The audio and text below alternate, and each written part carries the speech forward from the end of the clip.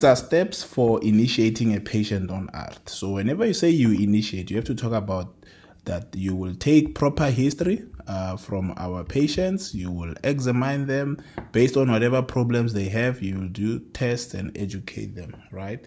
In prescribing, right, we don't start treatment the same day for all patients. For example, if it's a TB, HIV infected patient, you would rather start TB treatment for 2 weeks, right? Then start ARV. So determine the time, right? Then has your patient been exposed to ARVs before, right? If yes, what were the reasons? Probably that patient should be starting on second line already if they had failed first line before.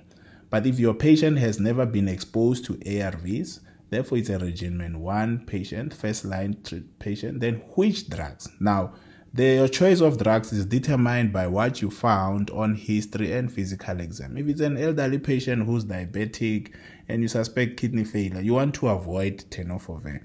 If there's a history of active psychosis, you cannot give efavirenz. If there's a confirmation that she's pregnant and she's like 1 week pregnant, 2 weeks pregnant, you want to avoid dolutegravir, right? Then based on the 3 drugs that you have chosen, what blood tests need to be done, right?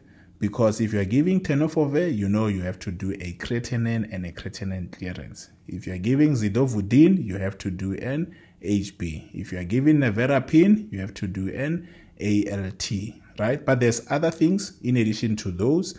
Like I said, baseline assessments, your TB screening, pregnancy test, hepatitis B, a pap smear in a HIV positive woman, and so on.